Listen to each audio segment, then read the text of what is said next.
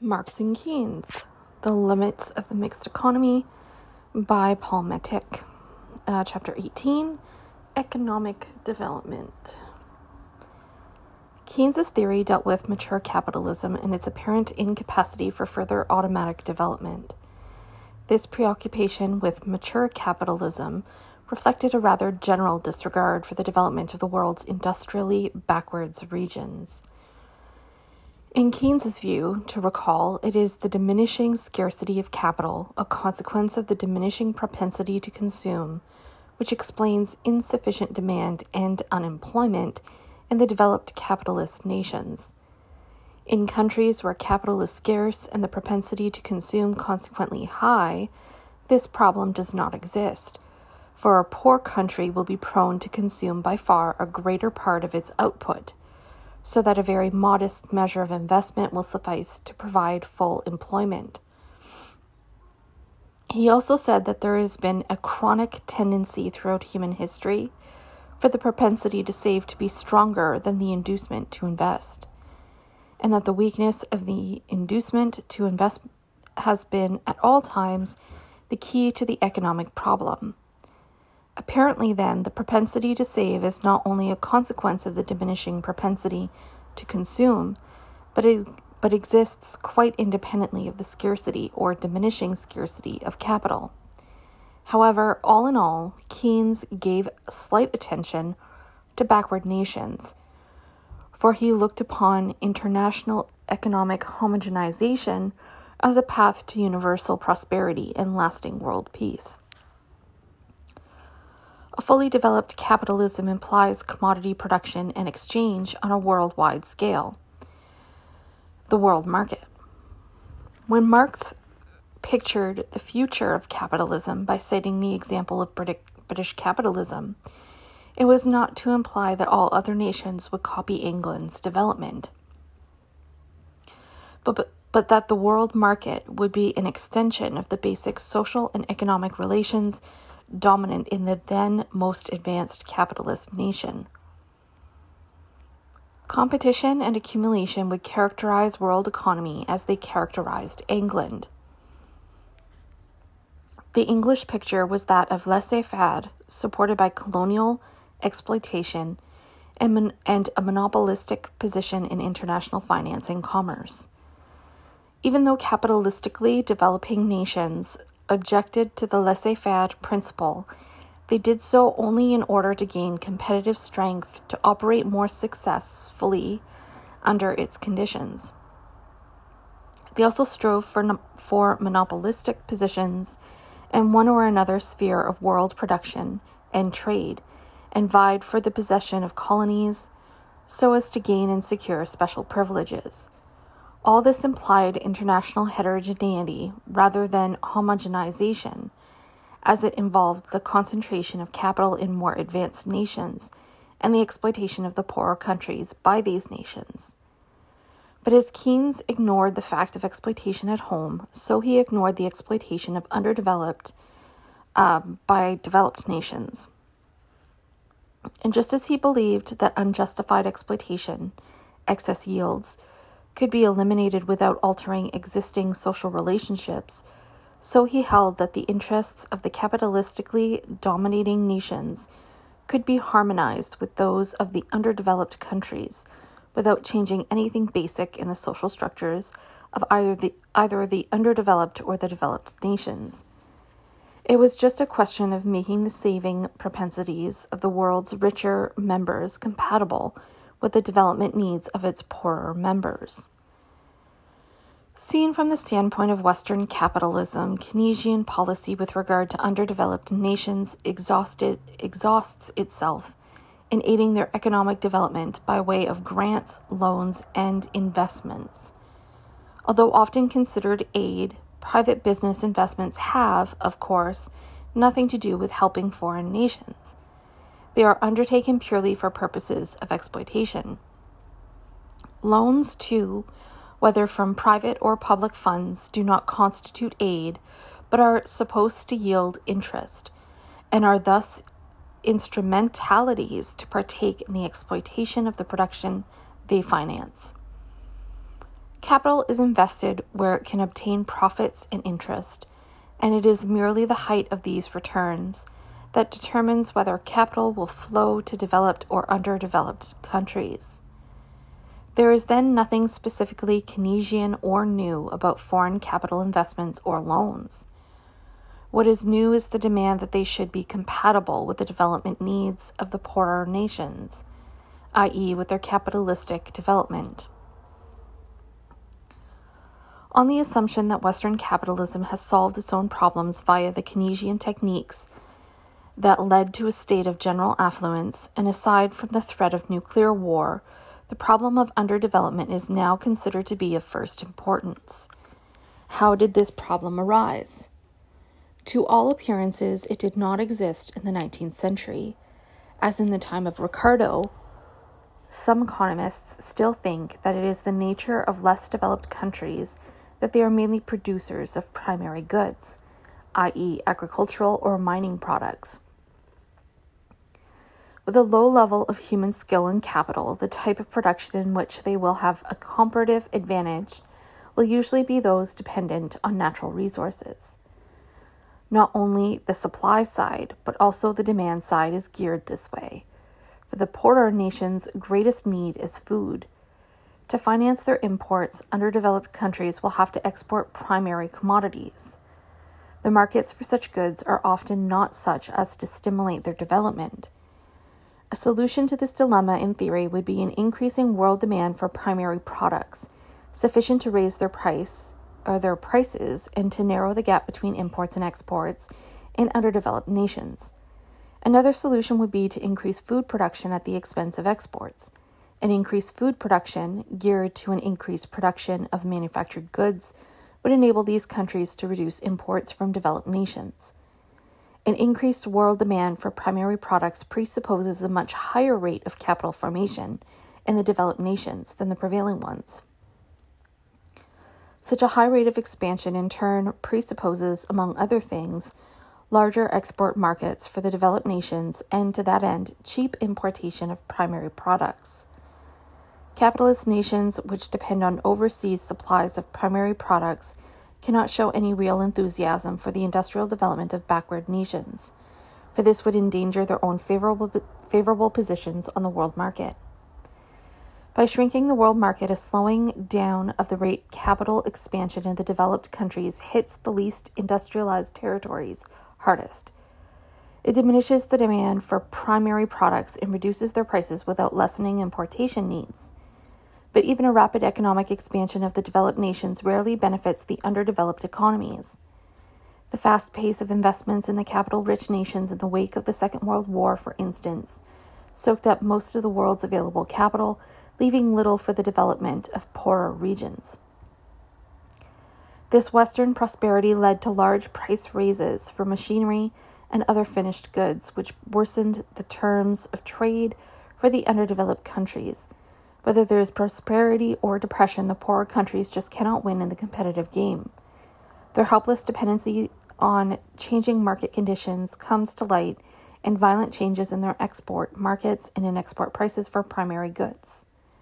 It has been estimated that for the period from 1901 to 1950, export earnings from primary commodity producers fluctuated an average of 23% a year. The price fall for primary products after 1956 actually canceled out all the aid poured into the underdeveloped countries by Western nations up to that time. Practically speaking, this aid was merely a partial compensation for their losses in international trade, which were so many gains to the importers in the developed nations. Data published by the Statistical Division of the United Nations show that in 1964, the price level of primary commodities as related to that of manufactured goods was 22% less than in 1950. The terms of trade have cost the underdeveloped countries a value loss of $4 billion in comparison with their revenues 15 years ago. Foreign loans and capital imports aided to some extent the capitalization and industrialization of underdeveloped countries and hastened their change from feudal to semi-capitalist conditional by increasing commodity production. These investments served largely to facilitate the extraction of primary products. Capital has been used to develop the plantation system and to increase efficiency in the mining and oil industries. This basic pattern has not changed. American investments in Africa, for instance, which by 1964 had grown to a total of $1.6 billion, have gone into extractive enterprises to take natural resources out of Africa. Only a relatively small proportion has gone into local manufacturing and commercial enterprises. Overall, capital exports to underdeveloped countries have been greatly reduced, and for some of these nations have come to an end altogether. In brief, there is not enough capital investment to facilitate economic growth in underdeveloped nations, and more often than not, more is taken out of them in the form of profits than is poured into them by new investments. Profits derived from operations in underdeveloped countries have gone to a large extent to finance investments in highly developed parts of the world, so that, at least in part, the advance of one part of the world was made at the expense of another. The main results of American penetration into underdeveloped countries were not different from those achieved by European colonial control. The countries in South America, for instance, are used as raw material sources and as markets for finished products. America gained the benefits of imperial control by way of the open door policy based on productivity superiority, by means of capital exports, and, when convenient, by military intervention. However, the Latin American countries are not in the same category of underdevelopment as are those of Africa and Asia. Mexico and Brazil, for instance, experienced a rapid rate of native capital formation. In Mexico, this amounted to about 15% of total national production in recent years. Nearly two-thirds of this capital investment belongs to private enterprise. American private investments here include not only the traditional raw material sources, but also the newer industries such as chemicals, electricity, telephones, aviation, automobiles, banks, and insurance companies, which causes some political resentment because the economic power of the large foreign enterprises constitutes a serious threat to the integrity of the nation and to the liberty of the country to plan its own economic development. However, profits are high. The rate of earnings on foreign investments ranges from about 10% to over 20%, of which roughly half is reinvested and the other half repatriated. By dividing the world's nations into three different groups in accordance with the world's income distribution in 1949, we get the following picture. There is a graph. I'm not going to read the graph. On the North American continent, including Canada, there are a mere 10% of the world's population, but we have here about 75% of the world's income. By contrast, the 75% of the world's population whose income is below $125 per person a year receives altogether perhaps no more than 10% of the world's income. Whatever the limitations of these and similar comparisons, they reveal nonetheless that on the international scene a drama is now staged, which could end in a Marxian catastrophe on a vastly larger scale than Marx ever envisaged. There is a tremendous income gap between rich and poor nations, and the poorer nations represent the masses. The gap is widening. The poor nations become class conscious, but it is possible that, once more, concessions by the privileged, as the underprivileged, grow stronger, may create a new harmony. It is a question of concessions, as the process itself cannot be reversed. And these concessions imply the sacrifice of at least part of the privileges which the developed nations derive from the process. This means larger capital investments and more foreign aid to hasten industrial development in the poor nations. Private capital is preferred, but government aid is also necessary, as there are many undertakings in which private capital rarely, if ever, invests. These undertakings belong to what is called the industrial infrastructure, i.e. roads, dams, canals, harbors, education, health, and often transportation and energy, the services of which are used by almost all other industries. It is now generally acknowledged that the infrastructure is best taken care of by public authorities, even though its development is also a condition of private capital development. Because capitalists in both underdeveloped and developed nations are equally interested in this infrastructure, its construction is not so much a form of aid to underdeveloped as one of aid to private capital in general. And where all other economic relations between the developed and underdeveloped countries remain what they had been prior to the development, the infrastructure will aid the former even more than the latter. This form of aid subsidizes private business at public expense in both the giving and the receiving countries. Any other large-scale aid, such as consumption goods and foodstuffs for the immediate relief of suffering populations, would interfere with the existing market relations and the special interests vested in them, whereas in the mature nations, this merely means that the chronic overproduction will be resolved by waste production rather than by the provision of higher living standards. In backward countries, it often means actual starvation in the midst of various attempts to create the preconditions for capital development. The overwhelming part of aid actually received by underdeveloped nations has consisted of military assistance. In this form, aid is least detrimental to private interests. By relieving the governments of underdeveloped nations of part of their defense expenditures, funds are freed, theoretically but not necessarily actually, for purposes of development. Military assistance serves to shore up governments sympathetic to Western policies. It is given to governments which represent social classes determined to maintain domestic property relations as well as international economic relationships unchanged. Not without economic significance, it is said, is the capability demonstrated by specialized units of the armed forces of Peru, Colombia, and Venezuela to destroy or control communist-led guerrilla groups attempting to mount large-scale liberation front operations. Such efforts have failed to disrupt national confidence. A minor part of foreign aid is of a non-military nature, being a kind of auxiliary military assistance. It is determined by the political military needs of the aid-giving nations, not by the development needs of the aid-receiving countries. To provide aid of greater significance could lead to radical changes in the social and economic structure of the underdeveloped countries, which could affect the economic and political military interests of the aid-dispensing powers. For the new social forces released by the developmental process may well upset and overthrow customary trade relations, as well as political alliances, particularly because under present-day world conditions, rapid social and economic development implies government control tending toward state capitalism. Foreign aid is given to contain, not to extend. Foreign aid is given to contain, not to extend, the state capitalist trend. A real concern for backward nations would be strange indeed. Not so long ago, enormous energies were released in 2 world wars to turn industrially developed nations into so many underdeveloped areas, and still greater energies are today stored up to transform the whole world into so much underdeveloped territory, and perhaps into territory incapable of any kind of development. The imperialist power struggles alone prevent any meaningful assistance to foreign development.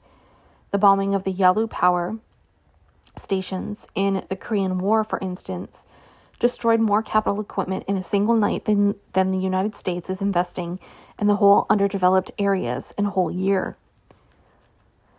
This policy is now repeated on a far larger scale in Vietnam, and will most probably be extended to the developed parts of China and the whole of Southeast Asia. In 1959, government grants and loans by the industrial countries of the free world to the less developed nations were roughly estimated at $4 billion, of which the United States supplied about 2/3 and France and the United Kingdom most of the remainder. This was far less than 1% of these nations' gross national product. In fact, in 1961, when a renewed effort to assist the poorer lands was proposed, the 1% figure was proclaimed a desirable goal for aid expenditures. The total flow of government and private funds from Europe and North America to the underdeveloped countries averaged just under $7 billion a year from 1956 through 1959. Of this annual average, government grants and loans accounted for 3.6 billion, various forms of private lending and investment for $2.7 billion, and contributions to international agencies for helping underdeveloped countries for $600 million.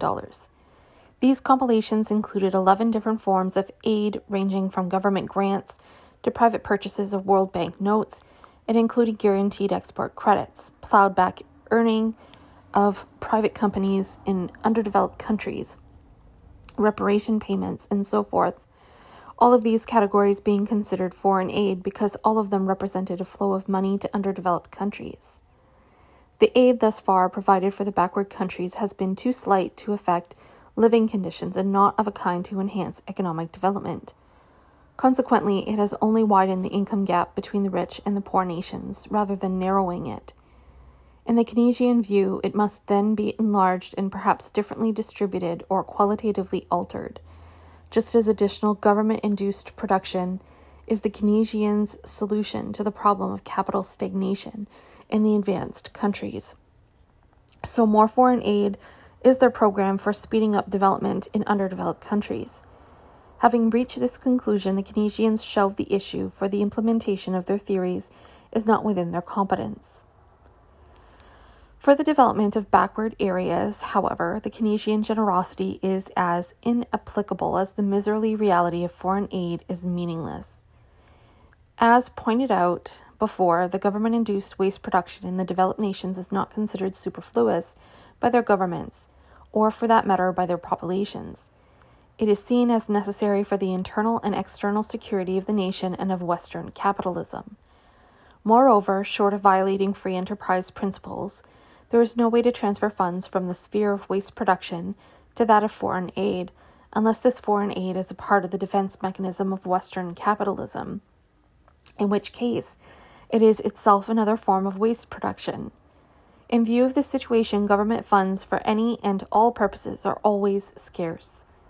With an international armaments race in progress, there is little chance for an increase of foreign aid expenditures capable of making a difference in the economic growth of underdeveloped countries.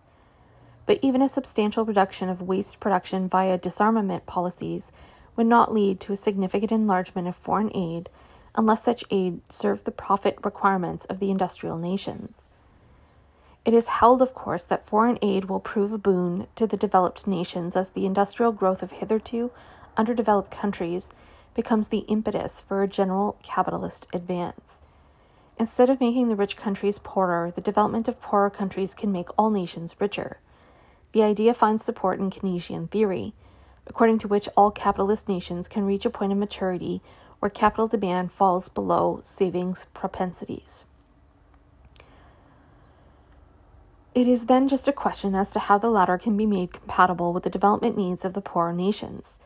The answer is the simple request to make them compatible by appropriate government measures. But it is precisely because the saving propensities of the richer nations are incompatible with the development needs of the poorer nations that neither private capital nor governments representing private capital can accept the Keynesian suggestions. Economic stagnation in the advanced capitalist nations is accompanied by stagnation in the underdeveloped countries because in both further investments appear as unprofitable under the existing conditions of production. Obviously, stagnation is not a capitalist policy, but is suffered by the capitalists as by anyone else, for reasons beyond their control and even beyond their knowledge. For them, the problem is not what to do with savings that cannot profitably be invested, but rather how to increase the profitability of capital so as to employ these savings capitalistically. But savings looking for investment opportunities will find them, if at all, first in the developed and not in the underdeveloped countries. Even if industrial development should get underway in the latter, the fact that they are less developed makes their productivity and thus their profitability lower than that in the older capitalist nations. Thus, even their development will increase the disparity between developed and underdeveloped nations. Although it is frequently asserted that backward countries have the advantage of being able to adapt the latest equipment without having to scrap existing equipment and without being handicapped by the existence of obsolete buildings, this advantage does not really exist. Rather, the slowly increasing industrialization of underdeveloped countries widens the productivity gap between rich and poor countries, for the very reason that the developed nations enjoy all the advantages of modern technology. It is true, of course, that some of the new technological innovations find application in underdeveloped countries, and the extraction industries, for instance, but here they support foreign capital rather than native development. The profitability of capital in underdeveloped countries is, of course, very high in the extraction industries. Operated with the most modern equipment and served by technicians from abroad, they are capable of competing with similar industries in the developed nations. In fact, such industries are often enormously profitable. This is not only because they are competitive, but also because there is no need for competition. The world price for crude oil, for example, is fixed so that its extraction from the relatively high-cost oil fields in the United States will be profitable. This price has no relation to the cost of production in the low-cost oil fields in the underdeveloped countries. To sell for about 100 shillings a ton, something which costs 13 shillings a ton to produce, in the Persian Gulf, for instance, is a remarkable achievement. Such a margin of profitability makes it far from ruinous to have to give back to the Arab states half or more of the profit.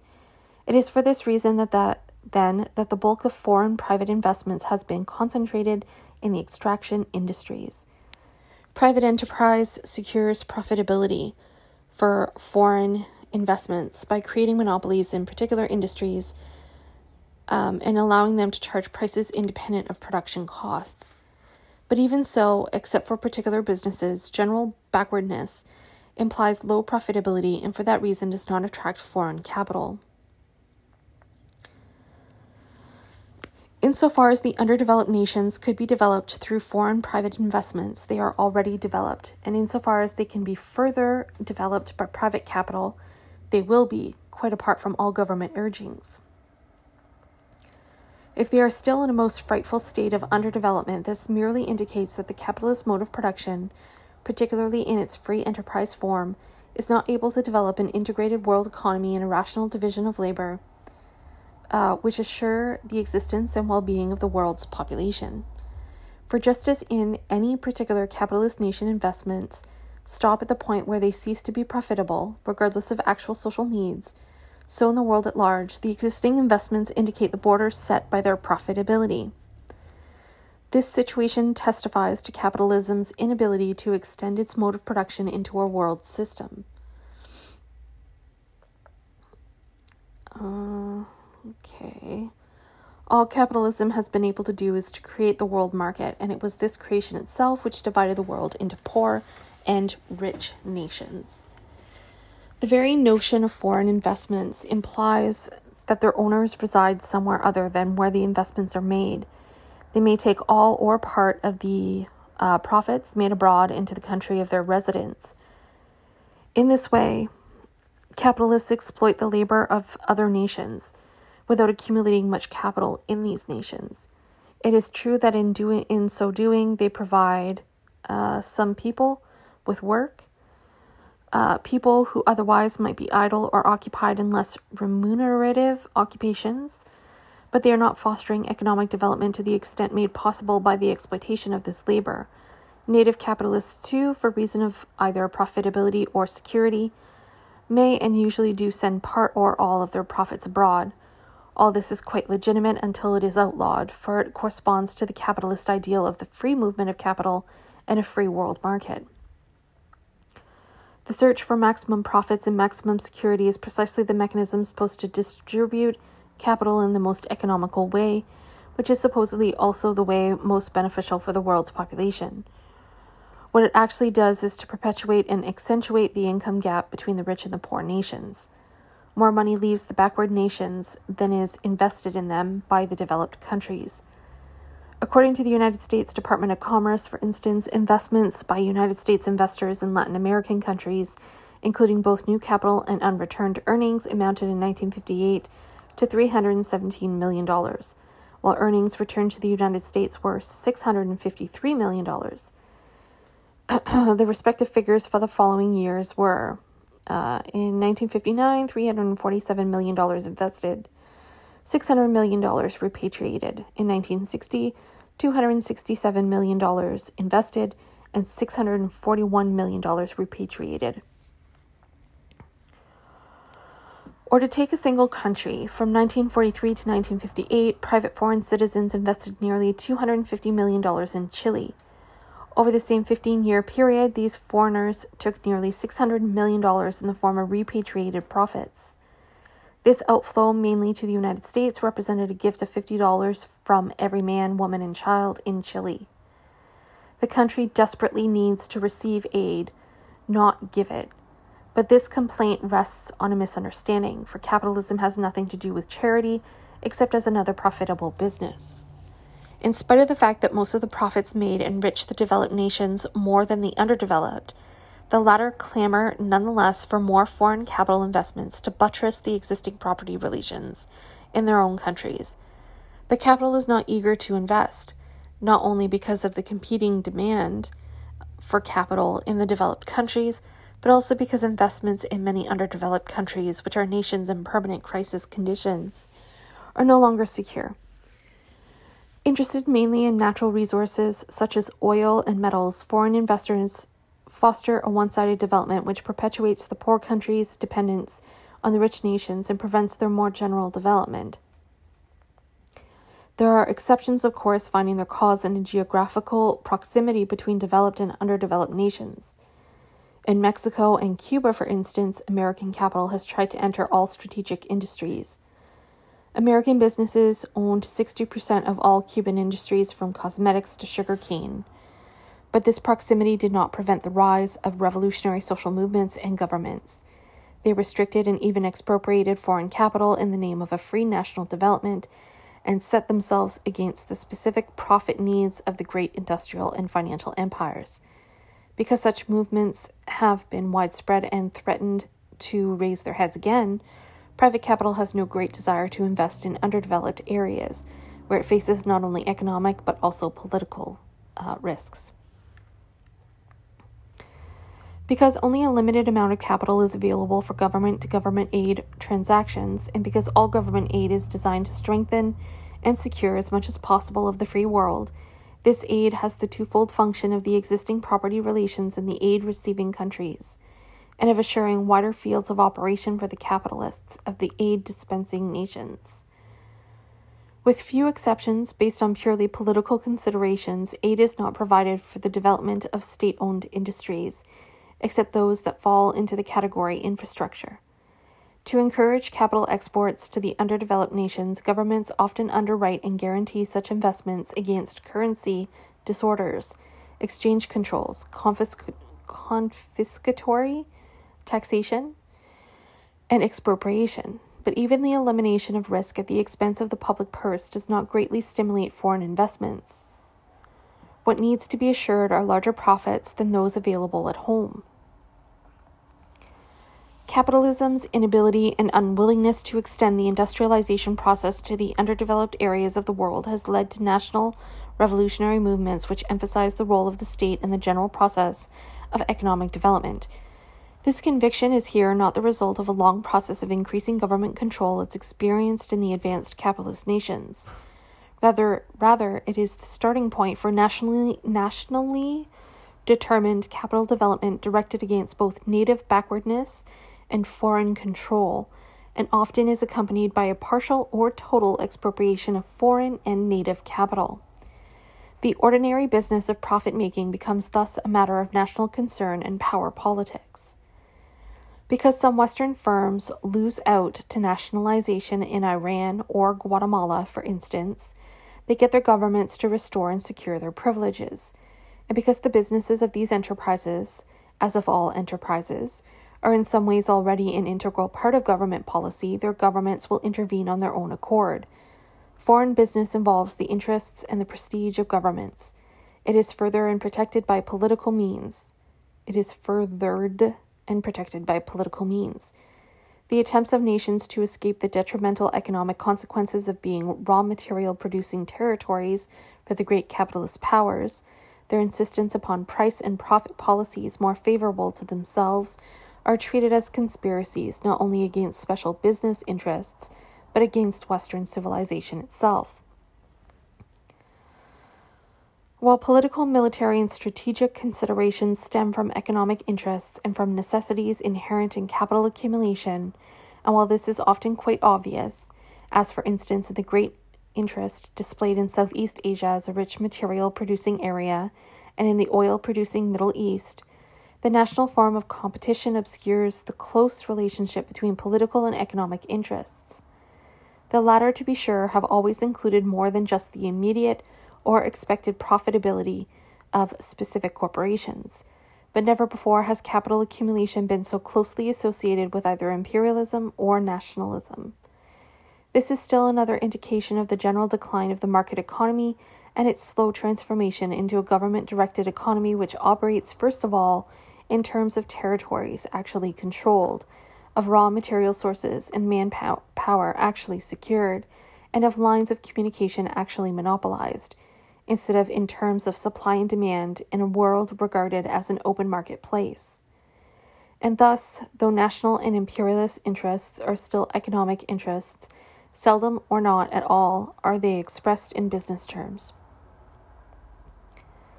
Even in the past, industrial development required a great effort on the part of the state. In Japan, for example, fear of colonization and foreign exploitation led to the deliberate introduction of capitalism by government. Already in its first stages, the Japanese development showed elements of Keynesianism, which were later to become characteristic of modern capitalism.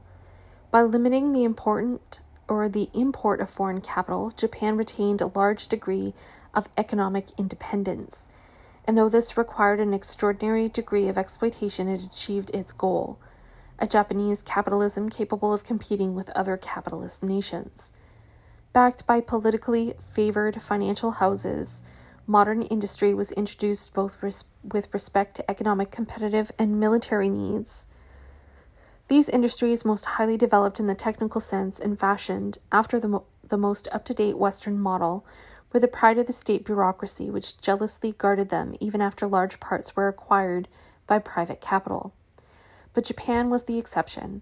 Her rapid change into an industrial power took place around the turn of the century, at a high point of international capital expansion, and under the favorable political conditions occasioned by America's challenge to European colonialism in the Far East.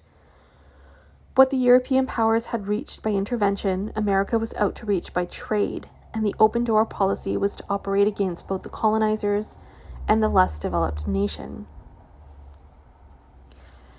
The crises and wars of the 20th century destroyed most of the European colonialism, but the political independence gained by former colonies was no longer a sufficient condition for their economic development.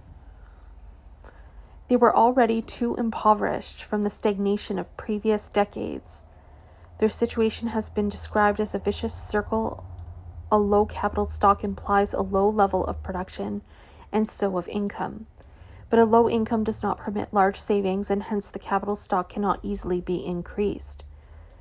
The level of income cannot be raised without industrialization, and industrialization cannot be developed.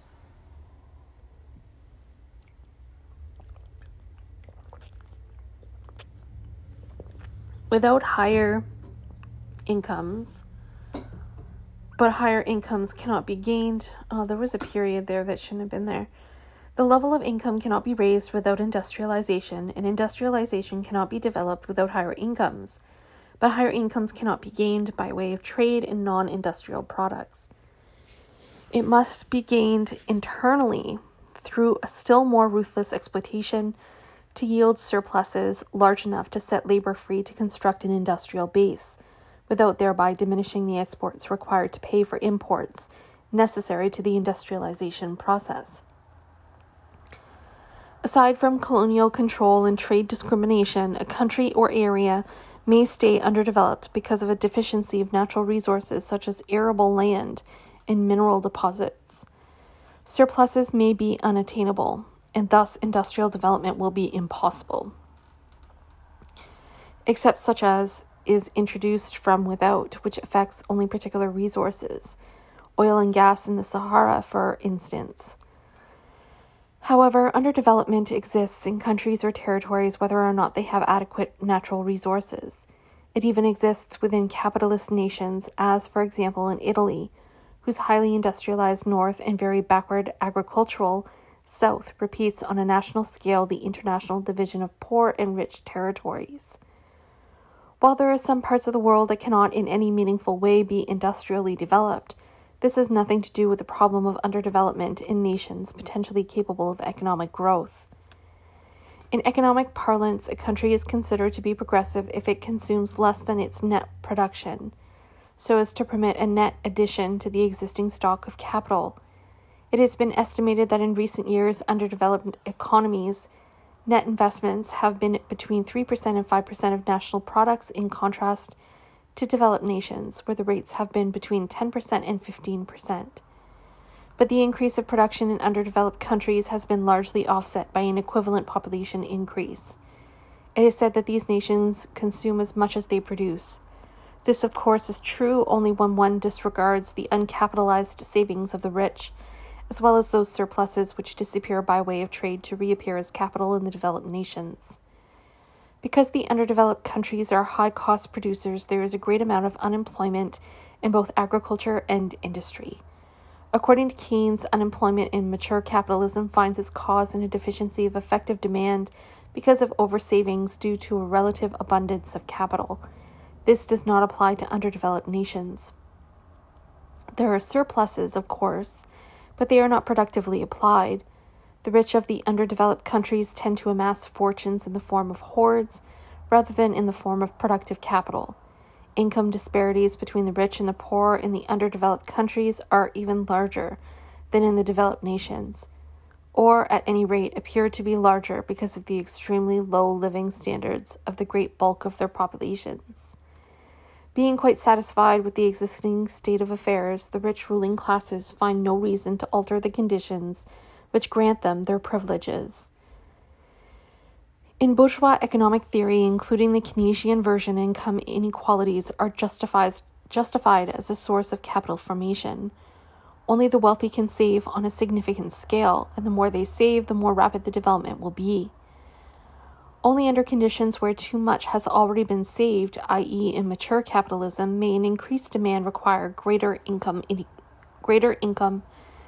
equality. As these conditions are the opposite of those prevailing under developed countries, Keynesian theory can only suggest what all other bourgeois economic theory also proposes, and what, in fact, is the capitalistic practice, namely the increase of savings through increased exploitation and their application in industrial development. To reiterate, Keynes thought that throughout history the inducement to invest has always been weaker than the propensity to save. He wrote that the desire of the individual to augment his personal wealth by abstaining from consumption has usually been stronger than the inducement to the entrepreneur to augment the national wealth by employing labor on the construction of durable assets. However, though the poor cannot help but abstain from consumption, they augment nothing but their misery, and though the rich consume in a quite fantastic fashion, they get richer nonetheless. Keynes speaks only about the rich in both developed and underdeveloped countries, under capitalist and under pre-capitalist conditions.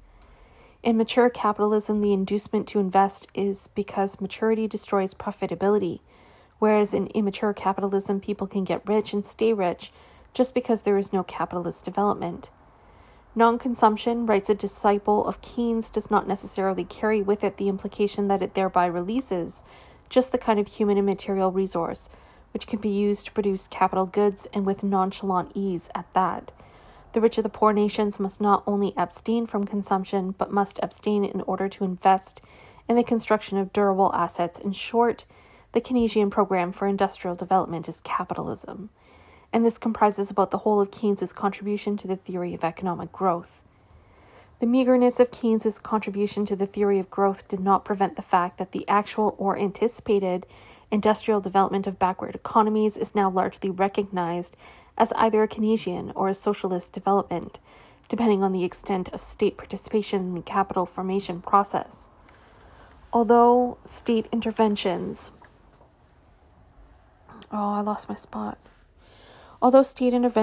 under pre-capitalist conditions have an altogether different function from those advocated by Keynes to solve the problems of the advanced capitalist nations, it is possible to apply the Keynesian techniques for speeding up the process of capital formation in underdeveloped countries.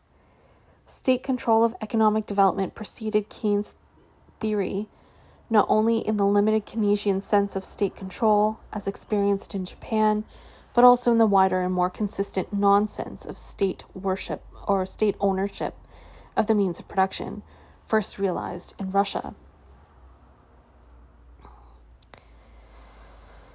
National revolutions took on a variety of forms and characteristics within their basically capitalist nature.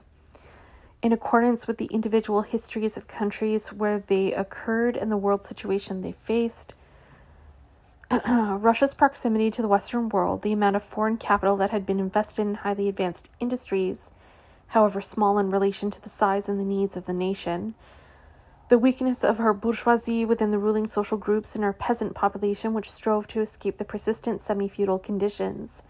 All this gave her revolution the character of a revolution from below, an uprising of workers and poor peasants and their middle-class allies against all experienced forms of exploitation, whether of landlords or of native or foreign capital. Based on Marxian ideology, the goal was socialism and its realization through the agency of a revolutionary state. In India, the revolutionary ferment was of a different nature. Within the colonial conditions, there slowly emerged an identity of interests between the native and foreign bourgeoisie. Fostered by the circumstances of 2 world wars, there was a merger of foreign and native capital and a rapid expansion of the latter. Yet the greater primitiveness of her industrial and agricultural production and the consequent lack of social awareness in the lower classes gave her revolutionary aspirations the character of a national movement for political independence, awaiting deliverance through the decline of British imperialism. Whereas Russia is considered a state socialist or state capitalist system in the non-Keynesian sense of state ownership of the means of production. India, considering herself a socialist welfare state, represents, at least ideologically, a Keynesian system which limits itself to state control of the economy. For in socialist India, as of 1958, it was estimated that 90% of the country's enterprises, including agriculture, which is entirely in the hands of individual owners, were in private hands and furnished 92% of the country's total income, with only 8% of total income coming from government-owned enterprises. With Russia's development into an industrial power, and with the rise of the Eastern Bloc after the Second World War, the world's national economies in both developed and underdeveloped nations or countries divided into systems of state ownership and systems of limited state control. The division is not absolute. The various nations adhering to one or the other principle of social organization display various degrees of either state ownership or state control. There are no 2 countries exactly alike in this respect, either among the so-called communist nations or among the nations belonging to the free world, or among those which are considered uncommitted to either one of the existing power blocks. But in nations governments, I don't even know what that's supposed to say.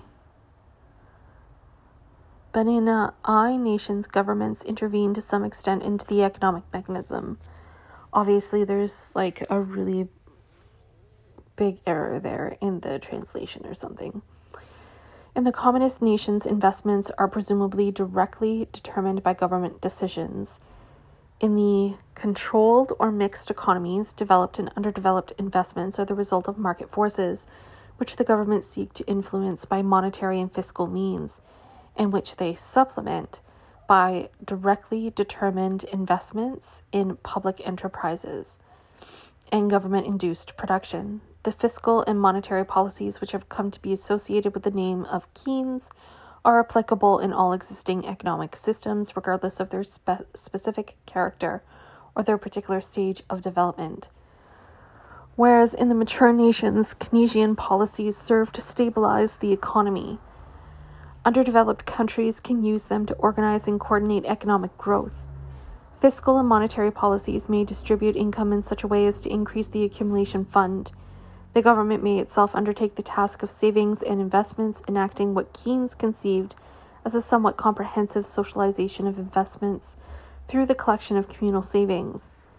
If Keynes himself saw this only as a possibility of the future, he was nonetheless convinced, or so he said, of its desirability, not only because of the declining propensity to consume, but also because he believed in the state's superior capacity to calculate the profitability or marginal efficiency of capital in the long run, and to give due consideration to the general social advantage.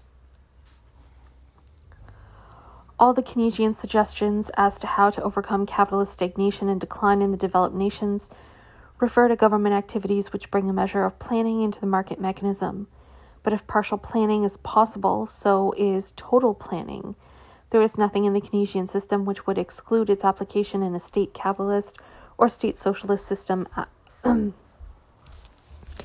Advocates of the state capitalist system object to Keynesianism not because it suggests manipulating income distribution to create the desired relationship between investment and consumption, but because Keynes wished to make only limited use of such manipulative techniques.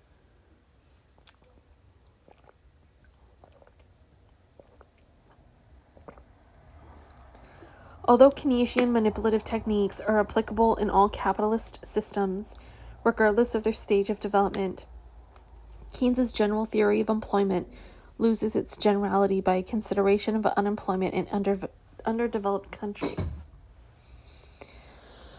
In these countries, unemployment is the result not of an abundance but of a lack of capital.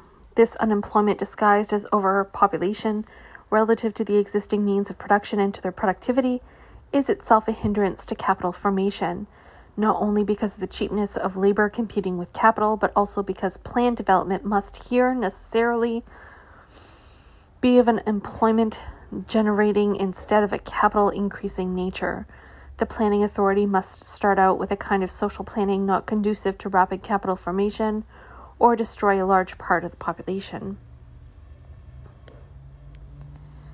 Under such conditions, the Keynesian techniques will not suffice to yield the surpluses necessary to initiate capital development. A country may be so impoverished that neither fiscal nor monetary policies can successfully channel funds from consumption to investments. It may then be found necessary to organize production and consumption by purely political means and to force populations into behavior patterns that will yield surpluses not otherwise attainable. The collectivization of Russian agriculture, as well as the whole of the Stalinist terror system, was such an undertaking. It finds a modified repetition in present-day China because there is no other way to capital formation. Given a backward and overpopulated agrarian society as a starting point, it has been said any emotionless practitioner of economics might have prescribed most of what is being done in China today, even if he had never heard the word communism. But not all underdeveloped countries are in such an impoverished state, and even if they were, some of them would still not be able to solve their developmental problems in the authoritarian ways of state capitalism. In some cases, a developed capitalist nation may prevent an underdeveloped nation from following the state capitalist model, or the underdeveloped nation may be too dependent on capitalist countries to consider such a move. State capitalist systems must, to some extent, free themselves from traditional world market relations. They must be able to exist under predominantly autarkic conditions, and they must be capable of withstanding imperialist pressure. They must therefore be large with large populations, well endowed with natural resources.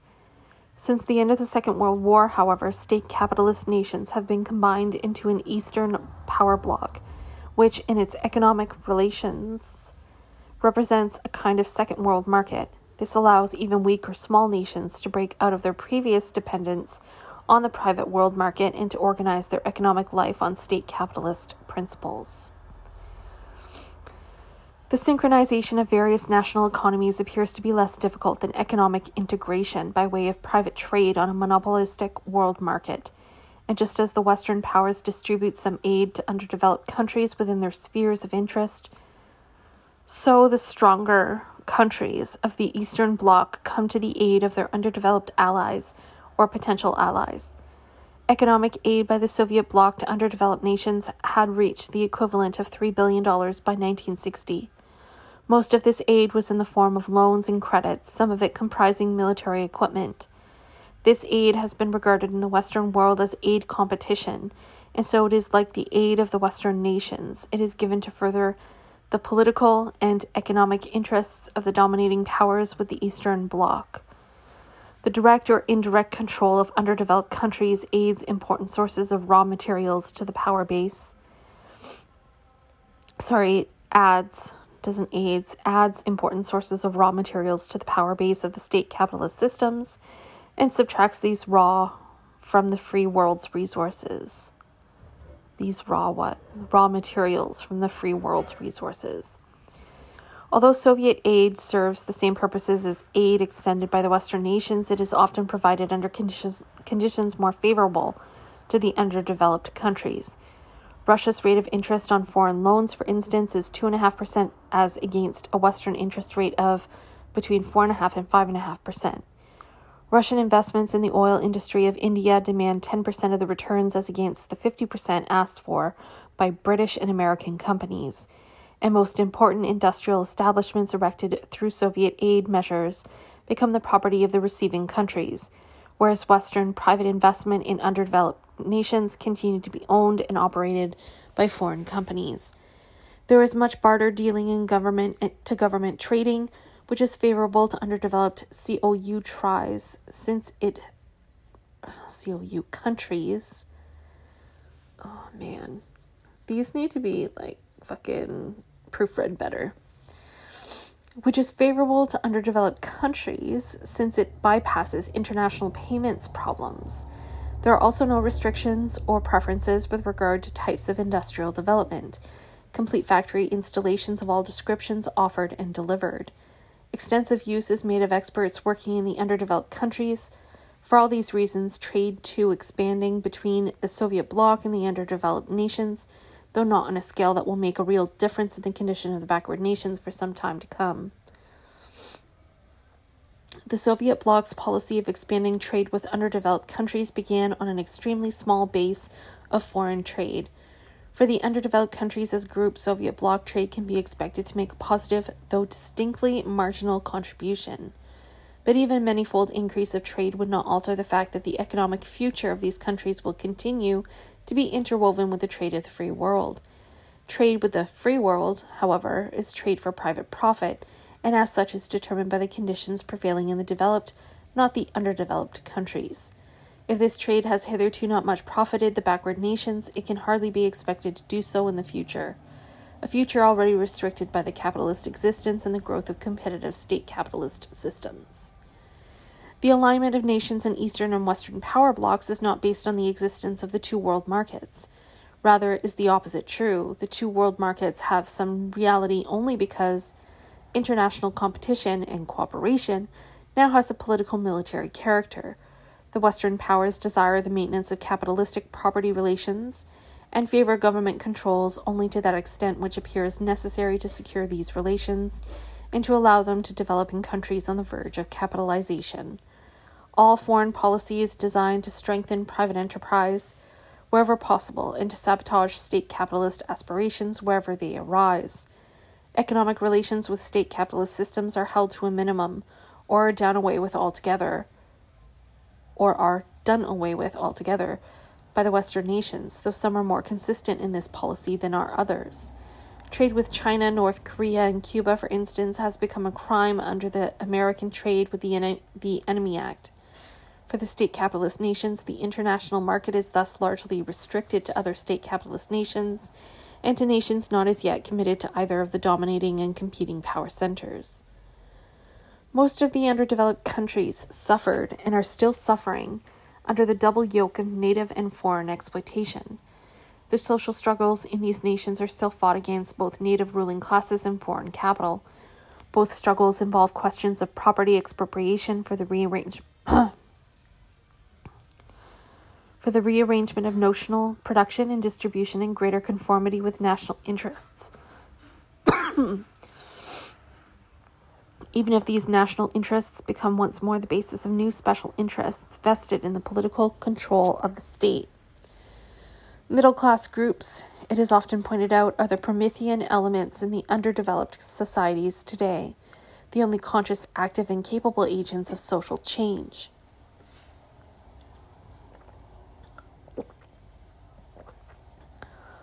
The communists have long recognized the crucial role of the middle classes and have been making major efforts to reach and influence them. In contrast, the West has done far too little to reap the benefits of its own advantages over the communists. With regard to social change, the West has no such advantages. The change required in these nations can only be disadvantageous to the Western capitalist nations. It is precisely because of social change or the desire for change that the underdeveloped nations find themselves in open or latent rebellion, not only against their own ruling classes but also against the latter's supporters in the advanced countries. These rebellions can have no other objective than the change of existing conditions, and therewith of the property relations at the base of these conditions. It is because the middle classes find no prospect for advancement in underdeveloped countries, and these countries find no prospects for development in the monopolistically controlled capitalist world, that any serious attempt at development will base itself on state capitalist ideology and a state capitalist program, even where, for the time being, it must actually be satisfied with state control in the Keynesian sense. The development of capitalism in poor countries presupposes social movements against the social forces favoring the status quo.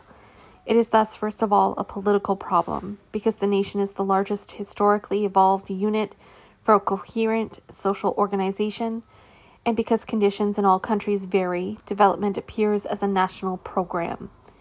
In some ways, it must be coordinated with similar programs of other nations.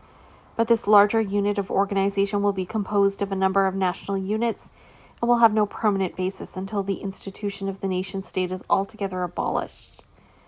The development of capitalism and the rise of nation-state were one and the same process. It was the function of the state to assure and secure the growth of the national capitalist economy, as it is its function now, but in far greater measure, to stabilize the capitalist system so as to assure its continued existence. Development under present world conditions is far more difficult than the stabilization of advanced capitalist systems, and requires even more government controls. As these controls affect various social groupings differently, they are established by way of political struggles, which are not confined to the national scene but involve other nations by affecting their political and economic interests. To do justice to the problems of underdeveloped countries, it would be necessary to deal with each nation separately, for each is unique not only in its physical and social structure, but also in its connections with other nations and with the world at large. Measured in terms of national income per head, Southeast Asia appears to be the world's poorest area, but it is also one of the areas most contested by the imperialist powers, representing the two competing social systems. China and India follow closely, the one attempting the state capitalist path of development, the other that of state-aided private capital development. The nations of tropical Africa, though even less developed, fall into an entirely different category. No attempts as yet are made here, either by foreign capital or by the Africans themselves, to diversify production. Largely self-sufficient in food production and in relative isolation from one another, the various African states restrict their production and trade to primary goods intended for the Western, predominantly European markets. The capital in evidence is foreign capital invested in extraction industries. Nonetheless, some African governments, Ghana and Senegal, for instance, call themselves socialist or welfare states because they have transformed existing private marketing organizations into monopolistic government agencies. The various nations of the Middle East display different degrees of state control from government participation in private enterprise and some form of government regulation for almost all economic activities, as in Egypt, to an almost complete absence of government intervention in business, as in Lebanon. Israel, being entirely dependent on foreign support, assumes the character of a mixed economy merely because assistance from abroad is distributed by the government and channeled into government and semi-government undertakings. As this assistance has been 10 and 20 times as large as private capital investments, it is the government, not private capital, which determines economic activity. Some of the poorest countries in terms of per capita income are found in Latin America. Bolivia, Paraguay, and Ecuador are examples. Latin America also contains some of the most rapidly developing nations, such as Mexico and Brazil. Yet all these nations find themselves in permanent crisis conditions. Some because no development takes place, others because there is development, and also because of the international repercussions of one or the other of these situations. As regards Latin America, any intensive development requires opposition to both the existing semi-feudal internal relations, to the exchange relations between the South American and the developed foreign nations. Only about 10% of Latin American trade is internal, 90% consisting of trade with the United States and Western Europe, which is trade in primary products such as coffee, bananas, cocoa, wool, meat, oil, sugar, copper, etc. This situation suits the industrial nations, the hereditary ruling classes in Latin America, and the foreign investors in primary industries. The native haciendas and latifundia operate under a peon system of obligatory labor. Although native labor is thus extremely cheap, foreign investors in large commercial plantations often found it more profitable to replace labor by machinery, a policy soon adopted by native plantation owners. There arose a rural proletariat, landless and unemployed, which has been held down by military dictatorships, subservient to the native and foreign ruling classes. Foreign, particularly American exploitation has allied itself, if not always ideologically, at any rate factually, with the semi-feudal interests controlling the Latin American nations. With the exception of Cuba, the combined powers of the American and Latin American ruling classes have until now proved capable of maintaining the basic social relationships in the Latin American nations, despite a series of social upheavals. The Mexican Revolution was halted midway and turned into an instrument of private capital formation. However, new social movements confront the Mexican government with fresh demands for the completion of the interrupted nationalization process. The social restiveness in the Latin American nations forces their governments at times to assume greater controls over the national economy. Mexico has been joined by Bolivia and Brazil in the division of some large estates and the nationalization of natural resources and selected industries. The chronic instability of most of the Latin American countries and the increasing misery of the base of this instability induced the United States to offer more aid within the framework of a new Latin American Alliance for Progress. But this progress is still envisioned in terms of the market economy and private capital accumulation. Unavoidable government interventions in the economic activities of these nations modify their capital development to such an extent that these developing nations may be considered developing mixed economies. Whereas in the developed nations, the mixed economy feeds on the capacity of private enterprise to produce more than it can capitalize. In the less developed nations, the mixed economy must create the conditions of capital development. Agricultural output must rise, but less must be consumed in order to gain investment capital. To bring consumption down in spite of the increased economic activity, there must be monetary inflation. And thus the more and the harder people work, the less they are rewarded. It is this preference of inflation to other methods of capital formation which gives these mixed economies their Keynesian connotation. But being already near starvation levels, this method will not suffice to bring forth the capital necessary to turn the underdeveloped into competitive industrial economies. Rather, it will increase social unrest and bring forth social movements for more efficient and less horrible ways of overcoming their present economic impasse. Partly by choice and partly by necessity, private enterprise and government control operate simultaneously in each capitalist country and also as competing social systems in the world at large. Side by side there exists then the most ruthless general competition, the subordination of private to national competition, or vice versa, and the subordination of national competition to supranational requirements intended to serve national ends and therewith the of private capital formation. So I don't know what word's missing there, but there's obviously a word missing. This situation makes consistency and persistence in any and every form of competition and cooperation impossible, and the various and changing attempts at organization and collaboration which result from it only increase the anarchic character of capital production. Nationalism as imperialism and nationalism in opposition to imperialism lead to an always greater international economic disintegration, and this at a time when world conditions and physical production processes make the satisfaction of the most immediate needs of the world's population dependent on the closest economic integration. Instead of working for such integration, industrial countries increase their agricultural production to reach a high degree of self-sufficiency in expectation of war, or merely to satisfy their own agricultural producers as a measure of welfare economics. They protect both their agricultural and their industrial markets from all possible competitors with a great variety of tariffs and import restrictions. While increasing their agricultural surpluses, they hinder the primary producers to diversify their production, thus forcing them to contract their agricultural production, which is already insufficient to feed their populations.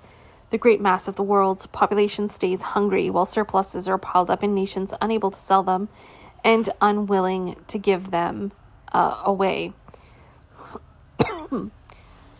These people are supposed to starve themselves still further so as to raise the capital which will make their work more productive, while industrial labor in the developed nations is idle or producing waste instead of producing worldwide use. These irrational economic contradictions manifest themselves in political tension and the diversion of an always greater part of the world production into arms production.